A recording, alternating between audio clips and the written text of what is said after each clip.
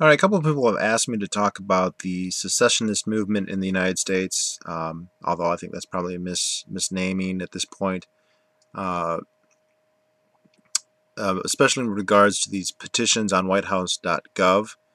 And to start off, let me say that I think the main story with these petitions on whitehouse.gov is not secession.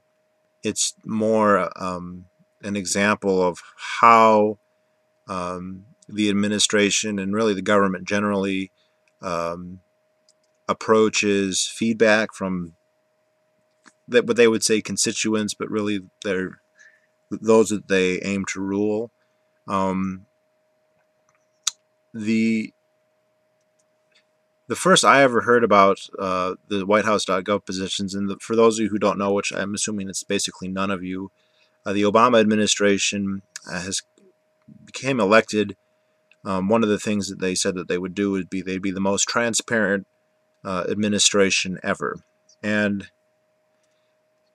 in every meaningful way, they're not. I mean, they attack whistleblowers ruthlessly. I believe the Bush administration had a horrible record when it came to whistleblowers. They would have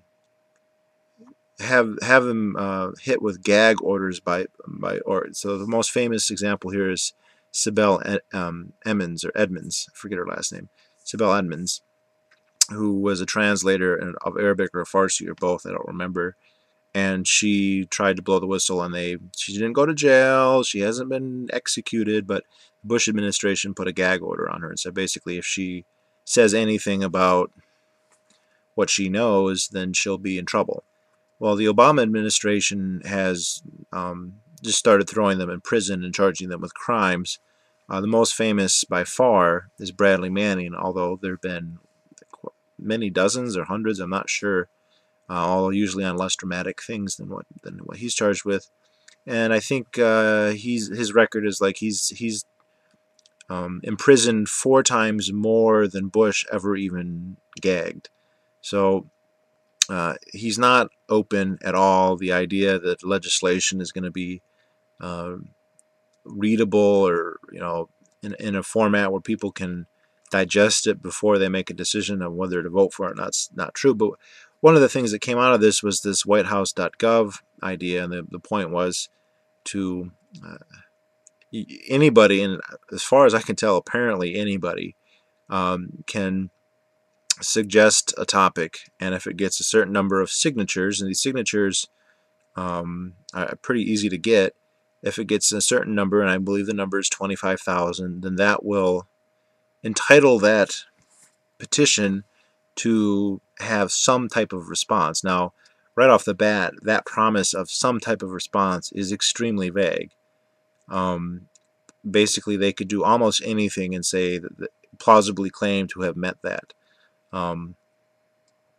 And I mean, you'd think that maybe the press secretary will say something. Now, that's the first I had heard of it. Now, the next I ever heard of this was when medical marijuana became a very highly rated one, and I had heard that it was getting to the point where it was nearing enough signatures to draw an official response. Maybe it had already passed that. I don't remember the details. This was several years ago.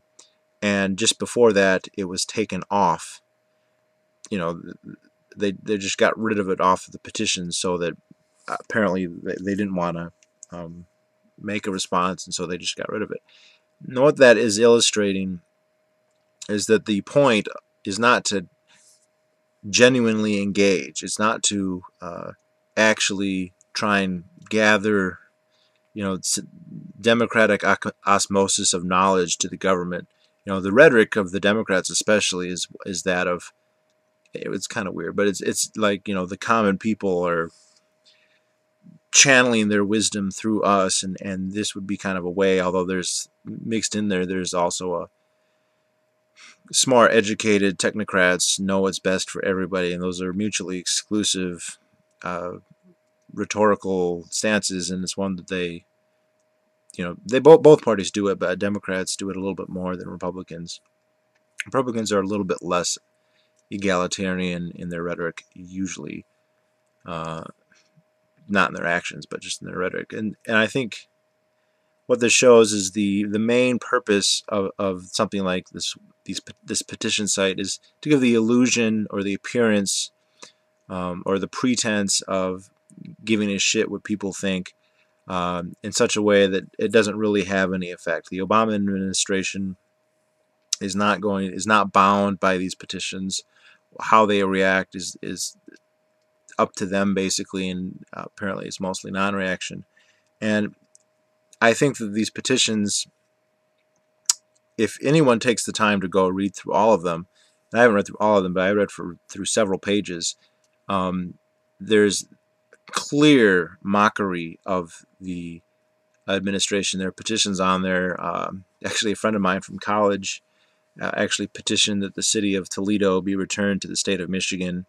It used to be a long time ago, and now it's part of Ohio. And then he also is demanding that Ohio be forced to pay $10 trillion in damages to the state of Michigan for the hardship that they caused the people of Toledo. There was another article or petition that a iron throne be created out of meteorites and infused with gems to basically enthrone a new emperor of the world, who was not actually Obama. It was somebody else, some comedian I'd never heard of.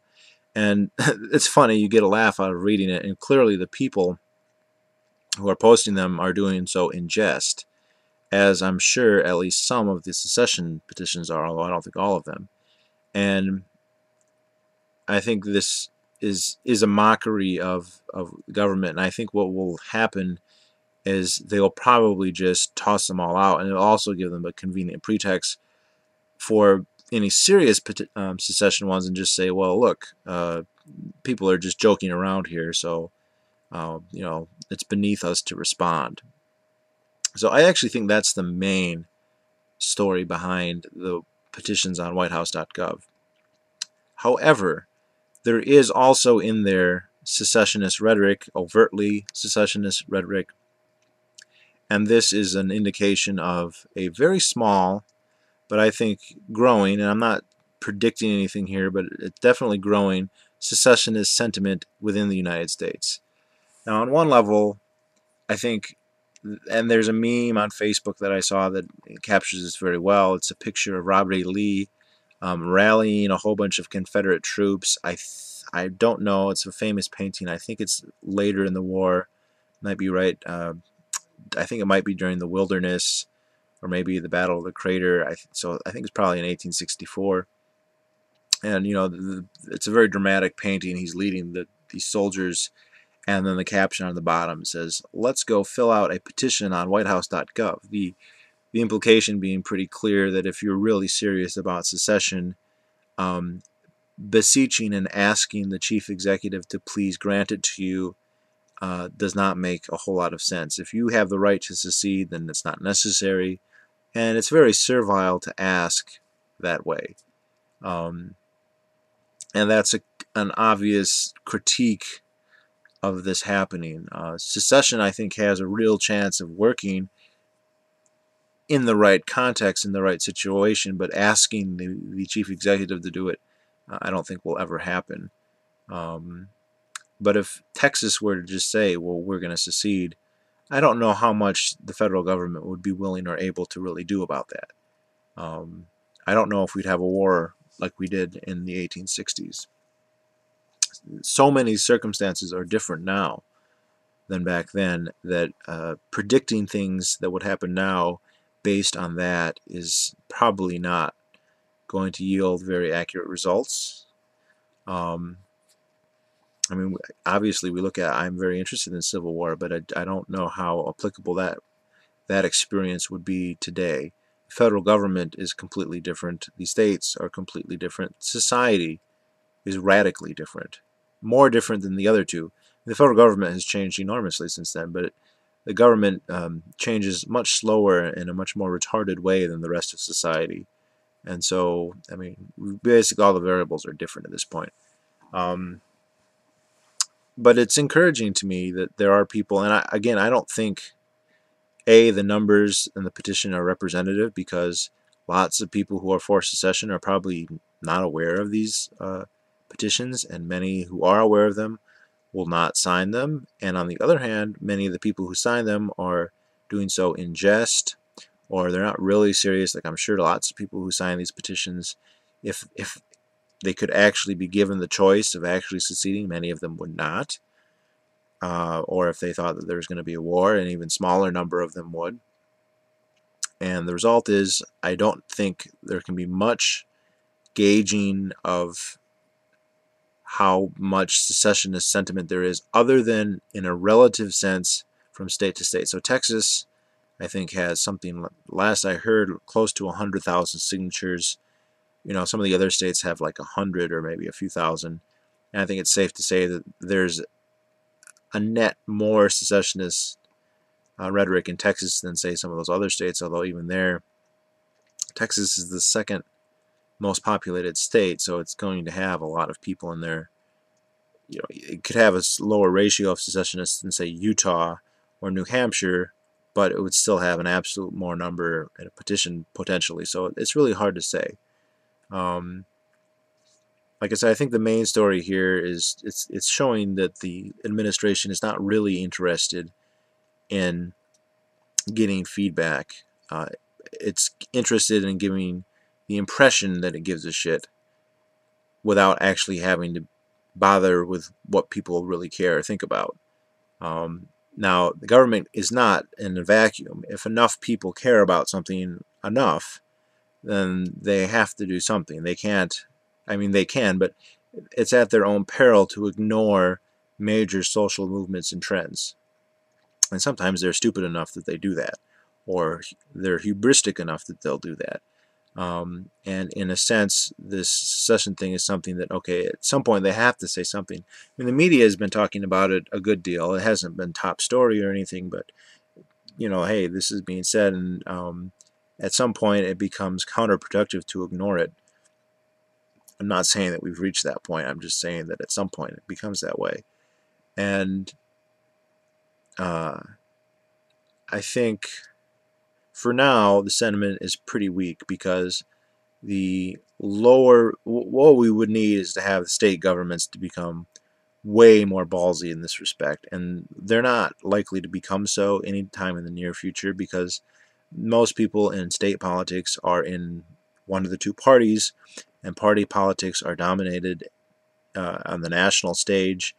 And let's just, for instance, say if you were a Democrat or a Republican, and for whatever reason you thought that secession or nullification or some kind of states' rights movement was popular in your state and maybe something that you could gain from politically, that would only be at the expense of any national ambitions you might ever have. So if you start screwing Congress, then the RNC or the DNC are not going to help you ever get to hold federal office. And so if that's your ambition, which it is the ambition for not all of them, but a huge number, a large proportion of the state legislators and politicians, then, I mean, it's a no-go. I mean, Rick Perry wanted to run for president. He didn't. I mean, so he didn't succeed. But I don't think that he could ever expect the RNC to support him if he seriously supported secession, which is probably why he would come out with these statements like, well, we love the Union. So great. I also think it's interesting.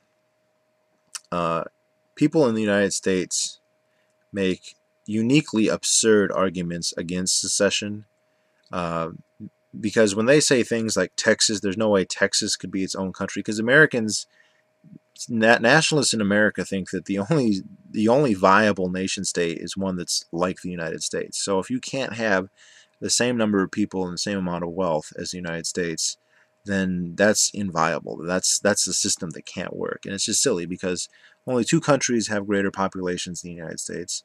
Only two or three, depending on how you measure it, have greater land area than the United States. Land areas / resources, although measuring resources is rather problematic. And no country now or ever has had as much wealth as the United States. Not even by half. So by that logic, all countries in the world today are not viable. Russia, China, India, UK, they're just all impractically tiny and poor and can't effectively defend themselves, according to the logic of people who say Texas could never make it as its own country. Every state in the United States is large enough, rich enough, and geographically viable enough to be better than most states out there, a majority of states. Certainly the micro states and a lot of failed states. But I mean, even like New Hampshire or Vermont, they're going to have a leg up relative to basically anywhere in Africa except for maybe South Africa. And people say, well, they might not have a large enough army, but New Hampshire's never going to get in a war with Egypt or Algeria. And they're not going to get in a war with Vermont, the rest of the United States, or Canada either. I'm just using them as an example, but there's a certain level of absurdity, an extra level of absurdity, when American nationalists dismiss the idea of secession because, I mean, Texas is what, like the 30th largest economy in the world, something like that. And you think that they could not defend themselves against Mexico? That's assuming that Mexico would just suddenly attack them. Yeah, it's just silly. But we're a long way from this, and I think I heard in the end I was right, or somebody else say this. It's exactly right. Yes, there's not a lot coming from this right now, but everything has to start somewhere. And I'm not saying it started here, but this is a little baby step on the way. I'm not one who thinks that everything has to come from secession or nullification or politics generally, but it's a good sign, even if it's pretty minor. And like I said, I think the main thing here is not to do with secession. It's the hypocrisy of the state, especially the executive branch of the federal government in particular in this case, alleging that they're open and whatever when they're clearly not. And this is just showing that this is an activity on theirs that has no substance really, other than to deceive. It's the veneer of substance. It's the illusion of defense. It's like the aircraft carriers. They don't really make us safer, but they're big and powerful, and they make us feel like our taxes are being put to good use. So I think I am going to make another video actually about the Civil War. I had quite a few people ask me about it.